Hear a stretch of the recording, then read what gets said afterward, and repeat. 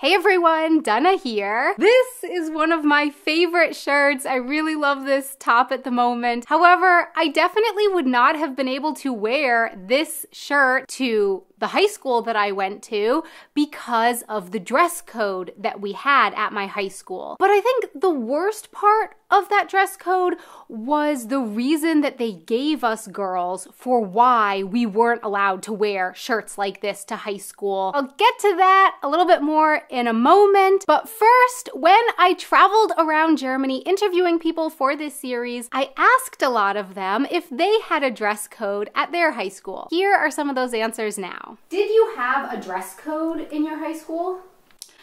We did not. Nope. No, we did not have any dress codes. No. No. Not really. Yes, kind of. My school was British influenced, so I had uniforms. A dress code? No.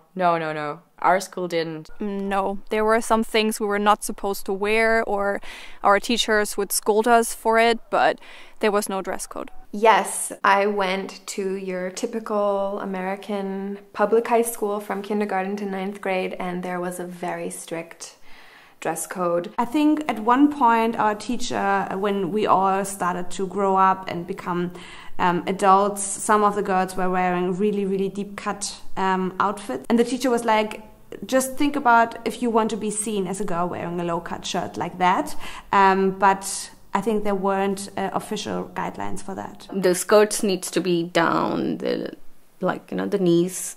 You can't put it up, and always two plaids. No showing your, like the basic things to be always pinned up. Couldn't wear hats, couldn't show really any skin, couldn't wear tank tops, couldn't wear capri pants, but we could wear skirts that were to the fingertips. I think it also was in the school rules, like we weren't allowed to wear like spaghetti tops and skirts or shorts that were too short. Yeah, but it wasn't spelled out so that you knew, okay, like that one is okay and that one isn't. So it was often just like what the teachers thought was right or not. But I can remember that a girl was once told to leave the classroom and to dress properly. So it happened, but not that often. So no dress code. No dress code. You could wear anything you wanted. You could wear everything you want or anything you want until a certain point. Well, it depends. So if you were a white German girl with good grades, it was just accepted. Now, if you were a Turkish girl with, let's say, average grades who also had problems in school, they used your looks to just show everyone that that's why you're not okay. So you're a slut, or you're, just not a good person. So they tried to actually define girls according on their looks, but just in cases where it was convenient. We didn't have a dress code, especially not about the length of skirts or shorts. Obviously, sometimes they would say something if short skirts were like really short. Maybe the teacher would say something if a girl was wearing a super short skirt and like basically just a bandeau top. But that never really happened to me, no. They didn't really want us to wear brands, like really noticeable name brands, but just because we had some cases of bullying because of that, because kids couldn't afford brand clothes. But there wasn't really a dress code. That was more like recommended that parents didn't buy anything with a massive logo on top, on it. And that was for men and women. Boys Yeah, and girls. probably more boys because the boy clothes had more noticeable logos. And I remember when I was like in the 7th or 8th grade and the boys were starting to get a bit of peach fuzz on their upper lips, that had to be shaved off immediately because no facial hair allowed. So it sounds like there was a dress code for girls and also a dress code for boys. Yes, definitely. But somehow the dress code for girls seemed a little bit more pushed or a little bit more important to the school. After that, I told them about the dress code that I had at my high school, and now I'm going to tell you about it as well. I went to, I would say, a pretty typical high school. It was a public high school in South Florida, and we had a dress code. Not uniforms.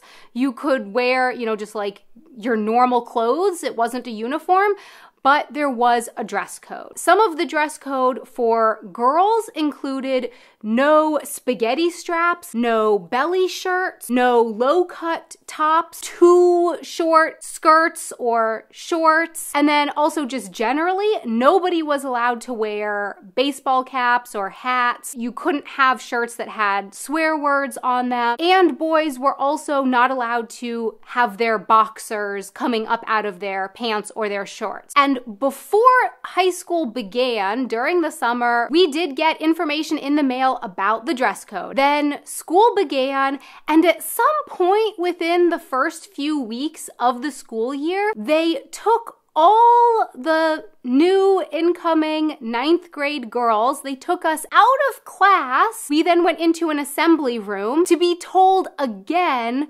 about the dress code and to be told why there was this dress code. The reason why that they gave us was because if we wore those kinds of clothes, then the boys might not be able to concentrate. That if we wore those things, it might negatively affect the boys' education. That they might not be able to concentrate on school, and yeah, that wasn't fair to them, basically. They really did. They took us girls aside and they told us, I'm not smiling because it's funny, I'm smiling because it's awful, you know? Like, when it happened at the time, I was 14 and I didn't really think anything of it. It's just how things were. Those were the administrators standing up there, the adults standing up there telling us that, yeah, the reason you can't wear this is because then the boys can't concentrate. And that's why we have this dress code in place. And for me, that was just normal. It's only looking back on it now that I'm like, whoa, that sends some incredibly messed up messages to the girls and also to the boys. Okay, so what happened if a girl did wear something that was not in line with the dress code? The teachers and the administrators, it felt like they were really like watching to find girls who were wearing the wrong thing, you know? And so if I had worn this that was just like so obviously breaking the dress code, I would have been immediately caught and sent to the office. So again, I would have missed class. I would have had to call home and tell my parents. If my parents could leave work or if they were at home or whatever and they could come and bring me a new shirt, then they were supposed to do that. If they couldn't, or if that would take too long and, you know, I needed to go back to class, I would have had to take off my shirt and give it to the people at the office, and they would have given me a really big, like, gym shirt, usually really ugly gray one, you know, and I would then have to wear that the rest of the day so that walking around the school, everyone who saw me knew that I had broken the dress code. I don't know, it was kind of like Scarlet Letter type of thing, you know, that now everyone who saw me knew, ooh, she must have worn something inappropriate, like that she's not a good girl, you know, she's wearing that gym shirt. We all know what that means. And yeah, it just really had this feeling to it of that, like, good girls don't wear shirts like that. And yeah, I told this experience to some of the people that I talked to for this video series, and let's see what some of them had to say now. That's awful.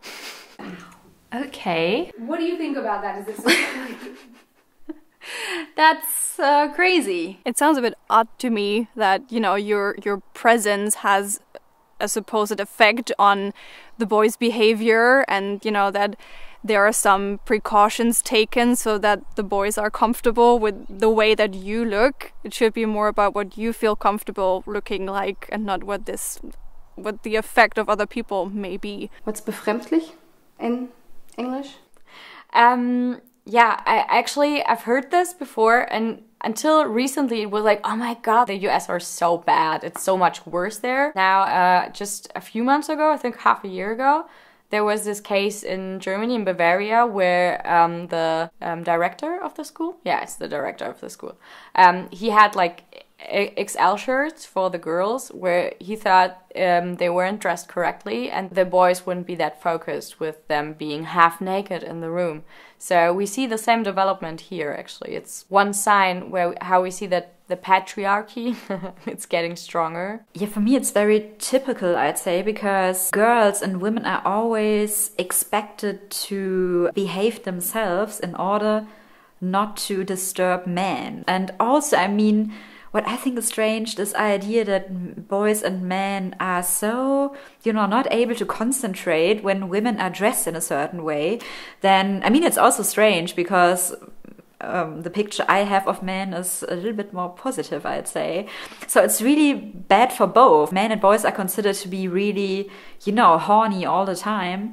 And girls and women are considered to be, in charge of, I don't know, keeping calm and not disturbing anybody. And once again, the male is considered to be the norm, So, I mean, boys can basically wear whatever they want. I mean, maybe not baseball caps, but it's not because somebody thinks it will disturb the girls. But girls, they just have to keep an eye out for the boys and what they could do or not do, and that's really, really strange, I have to say. Yeah. But it's typical. Did they have a conversation with you about that in India, saying like you can't wear this because of the boys? Or? Yeah, it was mostly because of the boys, and also how you sit. You were not supposed to cross your legs because that is disrespectful. You are not supposed to widen it up, you know why, and then you have to sit like 2 legs to closer. That was the rule set at home.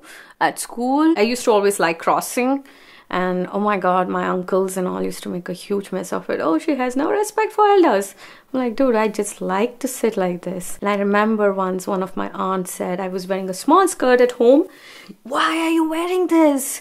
Do you know there are men at home? I was like, my question, I was 16, I asked, but these are men whom I know. Yeah, but they are men. That means I was now looking back. Oh my god, these were the men who my family and my family aunts were saying, don't believe them. We have these challenges. And for me, it was like crossing legs was always good. But in India, it's still disrespectful. At home, things have changed now. I fight a lot. I'm like, I am going to sit like this. Were you given a reason for the dress code? Or was it just, there's a dress code and that's how it is? I'm from a really conservative small town. There's a lot of baggage that comes a lot with living in a small town. No one ever really gave a reason, but it was just like, you be a good girl. Like that, I just always felt like that was kind of like the thing that I had in the back of my mind as a kid. Like, be a good girl. Don't have sex before marriage. Don't have a kid before marriage. These are just themes that were... when I think back on that time, I thought about that all the time. Like, don't be bad. Be a good girl. What does that even mean? I think that's just the same stupid logic that tells you don't go out late at night alone, don't wear short clothes because then you will get raped or then something bad will happen to you because it's your fault if the boys can't concentrate. You're the bad one here. Like, it's always that, women's bodies are the problem here, so you have to change something to make the situation better or to make the situation better for the boys at school because you're making it horrible by wearing short skirts. And the problem definitely is you in this situation. That's just stupid. What about taking the boys out to an assembly and telling them, like, I don't know, whatever is a appropriate thing to tell them, but that a girl can wear whatever she wants to wear and that they have to find some other way of like coping with that and still being able to concentrate. So I think for girls especially, it's like dressing yourself and putting lots of thought into how you look and to feel comfortable is a form of self-expression, just as makeup in my opinion. I think makeup for me is not about pleasing others. It's more like for me to feel comfortable. Just like, for example, I almost always have on some makeup on my skin, just So I feel comfortable. Yeah, I think it's the same with fashion. I had this conversation, I remember at 17, in India, we call lungi. You can Google about it. It's called lungi. And it's only in South India. So it's like a wraparound for men. Okay? And they used to lift that wraparound and tie it. And that becomes literally half skirt. And then they used to sit like this, and you know, you could see sometimes a lot of stuff. And then I remember telling to one of my uncle, oh my God, you have great legs. And then my mom just pulled me from there to the room and like, what did you say? I think he works out. His legs is good. And you're not supposed, but come on, he is wearing a lungi and showing it off and I can't sit in my skirt. Like, I remember having this huge fight, but I got it right and left from my mom since then. So you can Google about lungi. So my question for you is, did you have a dress code at your school? And if so, were you given like an explicit reason for why there was this dress code? How was this handled where you live? And what are your thoughts on this? Please let me know in the comments below. Thanks so much for watching, and a really big thank you so much to all the incredible women who joined me in this video. Links and more information to them down in the description box below. Please go check them out. They're so awesome, and they're all doing some really, really awesome things. So yeah, all that information down in the description box below. You can follow me also over on Instagram, where I'm going to be sharing more information about the women that I talk to in this series. So you don't want to miss that. Follow me over there at Wanted Adventure. Also, a really, really, really big thank you so much to our patrons who support us on Patreon and help make these videos possible. Thank you so much for your support. And this video is also part of a larger video series. Don't forget about that. You can check out the playlist and check out more of the videos in the Being a Woman series right over there. Until next time, auf Wiedersehen.